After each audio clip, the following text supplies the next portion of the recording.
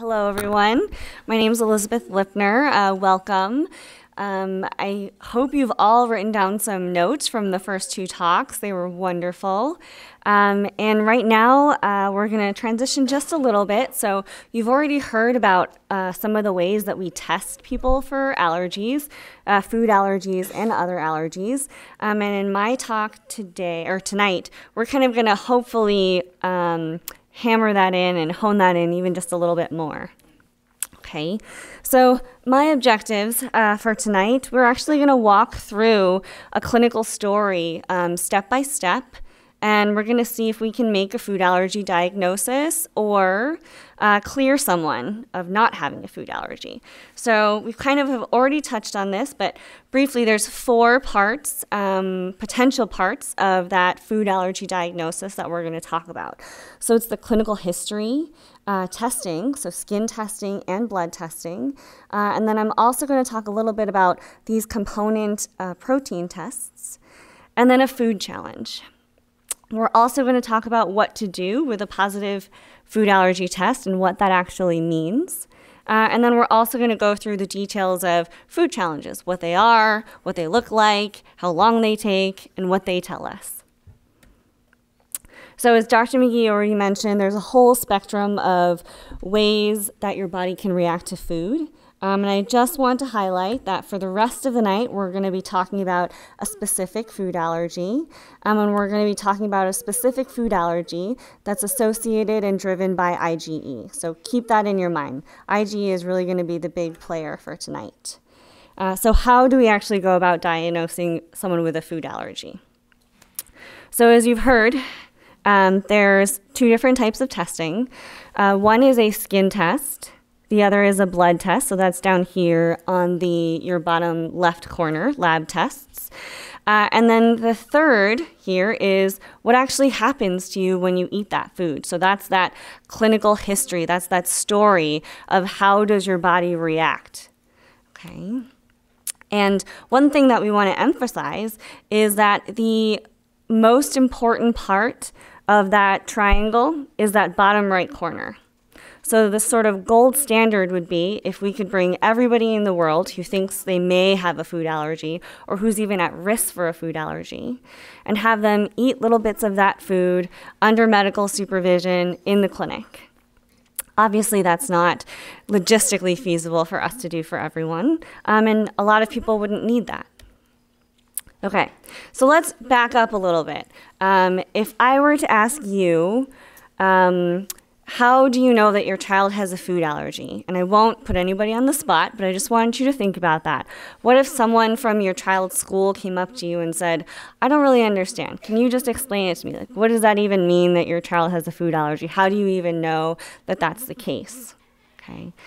And take it one step further. So what would your child say if her friend or his friend said, how do you know you have a food allergy? How would they begin to answer that question? Chances are they might say something like this. When I eat peanuts, I get an itchy rash. If I drink milk, I get really sick. I can't have nuts because one time I ate a nut and my face got really swollen. Or even I had a really hard time breathing and they had to call the ambulance. So these are all examples of clinical histories. So that story of what happens to you, to your child, to anyone out there when they eat a food. And once again, just want to point out that this is really the most important piece of the puzzle when making that food allergy diagnosis. Okay, so we'll talk a little bit about numbers later today, but this does often come up for us, and I'm sure it's come up for some of you out there in the audience tonight. But let's say your neighbor has a kid who drinks milk every day and loves milk. He eats yogurt, he eats ice cream, he eats cheese, he loves pizza. And then for some reason, they do some allergy testing, and lo and behold, his milk number comes up positive, right? So does that mean he has a food allergy? No, he eats milk, he drinks milk all the time. All that tells us is that it's a bad test and that number doesn't reflect what is actually going on in his body. Okay, so I want to introduce you to Amelia. She is a Crimson Tide fan. And we're going to learn a little bit about her journey and walk through some clinic visits with her and see if she has a food allergy. So she's 9 months old. She was born before these new prevention guidelines really started to take hold. So she did not get any early introduction of allergenic foods. We're going to see if she has a food allergy. So we're going to walk through her clinical history, her allergy testing, and see if she needs a food challenge. Okay. So starting with her story, her parents took her to her 9-month well-child visit, and her pediatrician said, you know what, she has a little bit of eczema, and there are these new guidelines. She doesn't really seem to have bad eczema. She doesn't have a problem with eggs. We don't know that because she's not eaten any eggs before. But why don't you go ahead and give her a little bit of peanut butter? So, unfortunately for her, within 10 minutes of eating that snack, she develops hives along her face. This kind of spreads to her chest and to her arms. She gets itchy and she gets pretty fussy. So, of course, her parents get worried. They bring her into the pediatrician's office. She gets 1 dose of Benadryl, and she's watched there for about an hour. And after about 20 minutes, the rash starts to get better, and she starts to get a little bit of sleepy from the Benadryl, but nothing else happens. So she's not vomiting. She's not getting swollen anywhere. Her breathing's the same. She doesn't have any drop in her blood pressure. So she's starting to actually look okay. So this story is pretty suspicious for a food allergy reaction to peanut. So what's the next step? Again, now we're going to talk about testing. And I just want to hammer home again, we're going to be talking about IgE testing. So what we actually do when we do either skin testing or blood testing is that we're looking for the presence of these IgE antibodies that recognize food. So for the skin test here on that bottom right corner, this is just a little graphic representation of what our supplies look like. So in each one of these little wells is a different liquid that contains proteins of these foods. So one well is going to have peanut, the other is going to have egg, the other is going to have wheat, soy, etc. And then in the hand are these tiny little tips. They're like little Quinn tips, almost as if you could think of a push pin, but instead of a metal tip, it's a little plastic tip. What we do is we take that and we just kind of stamp it on the skin. So it just breaks that very top layer of the skin, as Dr. McGee already told us. And if you get something like this that pops up here, kind of looks like a hive. So that, for us, would be a significant or a positive reaction on a skin test. Okay. The other way that we do allergy testing, and sometimes we do use both, is blood testing. So classically, we get a blood sample from your child, we send it off to the lab, and what do they do with it? They take that blood and they mix it with different, different food proteins. And if your child's blood has IgE that recognizes that food protein, then we can measure that. Okay. So one thing I want to point out here, so we have just a little representation of an IgE molecule on the left and an allergy protein. But one thing to keep in mind is that you're going to get these test results back and they will give you a number. So it'll be 3 or 4 or 5, sometimes even as high as 15. But that number alone doesn't tell us what your reaction or what your child's reaction is going to look like. So someone who has a number of 5 versus someone who has a number of 10 may actually look very much the same when they eat the food. It doesn't mean that a higher number means a worse reaction. So now we're going to talk about component proteins. And I told you that when we look at your blood in the lab, we're looking for food proteins. But you can imagine a peanut isn't made up of just one peanut protein, right? There's lots of different proteins. And so it's now been published and well established that there are some proteins for certain foods where if your test is positive, you may have a higher risk of having a severe reaction like anaphylaxis. And there are some proteins that if your test is positive to those proteins, you have a lower risk of a severe reaction or anaphylaxis. So that's what these component proteins are. They help us stratify the risk of a severe reaction. And you can't do that from classic blood testing or classic skin testing. So as an example, really quickly, I'm just going to talk about two. So these are both proteins that are found in peanut. That family is all labeled ARA, H, and then a number. So two here are ARA H2 and ARA H8.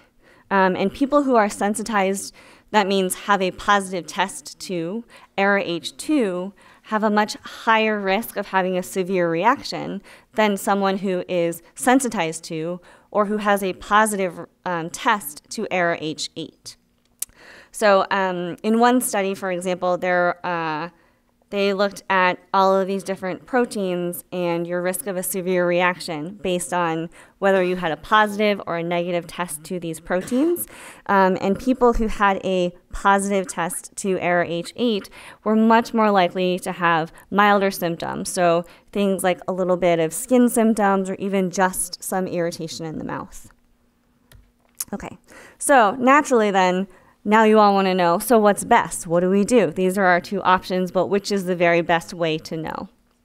And unfortunately, as Dr. McGee already kind of told us, testing really isn't that end-all be-all. It's not the home run. So overall, we say that skin testing and blood testing are both pretty equally effective in giving us a little bit more information about what's going on in your body or your child's body in relation to food allergies. But it does not alone make that diagnosis.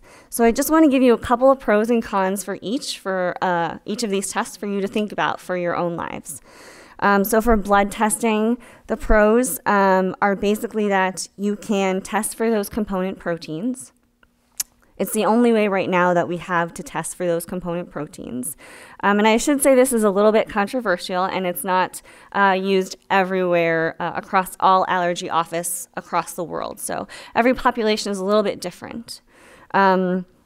Another advantage is you can test for as many allergens as you need to, or you can test for many blood tests, right? So if you're going to have other tests done, sort of routine screening tests, we can add that all in once. You get one blood stick, right? One stick and you're done. Another advantage is, let's say your child has asthma or has really bad seasonal allergies and you want to get evaluated for food allergies. Chances are you're going to be taking some, or your child will be taking some medications that could interfere with our skin testing. And with blood testing, you can keep taking those medications. The cons are, there's a needle involved, your child will not like it, and then also the results can take longer. So when we do skin testing in the office, the whole process takes maybe at most 30 minutes if your child is really squeamish or you have to bribe your kid in order to do it. But usually it's pretty quick. So you can walk out of the office with some results in your hand. Whereas for blood tests, you're going to have to wait a couple of days. And sometimes for those component tests, you have to wait a couple of weeks. Some of the cons for skin testing, though, is when you do a blood test, you get one needle stick and then you're done. For the skin testing, as you saw, you can get a little bit of a hive if you have a positive test, so it can be a little bit itchy, a little bit uncomfortable. You would have to potentially stop some medications. And if your child has a lot of eczema or, let's say, other skin concerns, that may limit where we're able to do the testing on your body. So it may not be ideal for everyone. Okay, so let's go back to Amelia now. We're going to look at her allergy testing. We're going to look at all of it. So on the right-hand side, you see that what probably happened is she went to see either her pediatrician or her allergist, and this was a big scare, and they decided to be on the safe side, not just to test for peanut, but let's say test for egg, test for milk, test for soy. So on the right-hand side, you see these are all representing blood tests. These are those classic IgE to generic peanut protein to generic milk protein. And you see that her numbers are positive to peanut and egg. In the middle here, you see her skin testing results. So she's also positive to peanut and egg. And then on the left-hand side, you see these ARA H family. And those are those peanut components. And I'm running a little bit short on time, but I just want to point out that ARA H1 is very similar to ARA H2 in the sense that if you have a positive result to it, you have a positive number, so you are sensitized, then you may be at higher risk for a severe reaction. So again, we keep saying a positive test, though, does not automatically mean a food allergy, right? So what does that mean? So for her, what does that mean? Remember, when we do these tests, we're looking for the presence of IgE. So what it means is that in your body, either in your blood or in the mast cells that lie just under the surface of the skin, there's IgE sitting there that recognizes these food proteins. So if you come into contact with those food proteins, you could have a reaction. So that's what we call sensitized. But it may be a false positive, right? So remember again that if you pulled someone off the street and they had no reported history of a food allergy, and then you tested them and they tested positive for an allergy, that really only increases their risk from 1 in 100 to 2 in 100. And so this is kind of a similar representation here down in the bottom from FAIR. But basically it equates it to about a coin toss. So if you just look at testing in general, about up to 50 to 60% of these tests could be falsely positive. Okay, so again, to have that diagnosis, we really need a positive story, a positive reaction, and tests that support that. So again, let's go back to Amelia. So, do we think she has a food allergy? Yeah? Yeah, I would agree. So she has positive skin testing, positive blood testing, positive component testing, and she has a story that's pretty suspicious. So she's kind of got all 4 things going for her. So it's pretty clear cut for her. So in the question of does she need a food challenge, at this point, actually, some people would say she doesn't need a food challenge. We have all of the information. We have all 4 pieces that we need to say she has a peanut allergy diagnosis. But for some people, it's not that clear. So really quickly, if you recall, she also had positive egg testing on both her skin and her blood. So let's say she had never eaten egg before, right? So now we know in her body, she has these antibodies. She has this IgE that recognizes egg. She's at risk for having a reaction to egg when she eats it. It may be similar to peanut, it may be worse, it may be nothing, but that risk is there. And if we don't know what happens when she eats egg, then she might benefit from a food challenge. Okay. So now we're going to talk just this very last section about what to expect from a food challenge. So this is also done slightly differently, potentially across different allergy offices and different clinics. But generally speaking, a food challenge is basically a controlled test where we bring you into a very safe, controlled, monitored environment, and we feed you a little bit of that suspicious food or that potential food allergy. And it takes a long time, so it takes probably a good 3 to 4 hours before you eat enough of that food to where we can say you've eaten enough to where if you were allergic, you should have had a reaction. So it starts out with a very small amount. Every 15 to 20 minutes, you eat a little bit more. If you do or your child does start to have any signs of an allergic reaction, so a little bit of hives pop up or coughing or stomach upset and your child feels like he or she needs to vomit, we would definitely stop that food challenge. You know, you're in a facility so we can treat you medically. And so just a couple other things to point out is that this is not the same as oral therapy or oral desensitization. We'll hear a little bit more about what that is and what that entails after the break. But this is just a one point in time test. And the other thing to think about is if your child is scheduled for a food allergy coming up, but let's say they're not feeling well, they had a fever, a couple of days ago, or their asthma is really acting up, then that would not be an opportune time for us to do the food challenge. So you should really be in as good a health as possible for us to do this, to get the clearest picture of what will happen. Okay, so in conclusion, remember there's a lot of features that we talk about today when we're talking about food allergies, but the most important thing is really what happens when you eat that food, and everything else is just extra. Skin testing and blood testing generally have roughly the same efficacy. And remember that just because a test is positive doesn't mean that that person is allergic to it.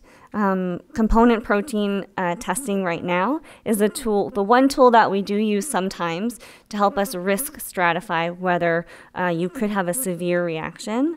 And then food challenges are just really something that should only be done under the supervision of a physician in an allergy office. Okay. And that's all I have. So I think we'll have a break now, right? Okay.